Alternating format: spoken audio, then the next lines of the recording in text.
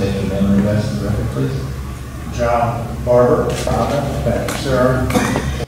For nearly 40 years, I have been a full-time professional artist and have devoted most of my career to our magnificent Chesapeake Bay and her rivers. My wife and I have owned homes in Lancaster County and in Middlesex County, so the Rappahannock River has been at the center of my personal life and my career for most of these many years. I've traveled and painted outside this country many times, and I could live virtually anywhere to do my work.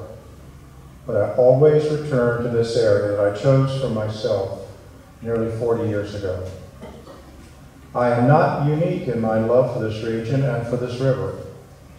People from all over come here to enjoy the many aspects of this beautiful natural treasure that is the Chesapeake Bay and one of her most unspoiled tributaries, the Rappahannock River. I recently had a couple from Malmö, Sweden, visit us in Richmond. They recalled with fondness their visits to the Northern Neck and the Rappahannock River during past trips to the U.S.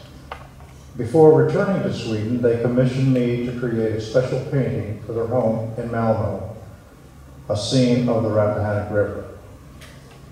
So you see, this is not only a national treasure, but also an international treasure, loved and enjoyed by incalculable numbers of people. Its natural and economic value is beyond measure. Chief Seattle, for whom the city was named, a wise leader of the Duwamish Indians, spoke with eloquence and love for his sacred land. He admonished, "We do not inherit the earth from our ancestors. We borrow it from our children."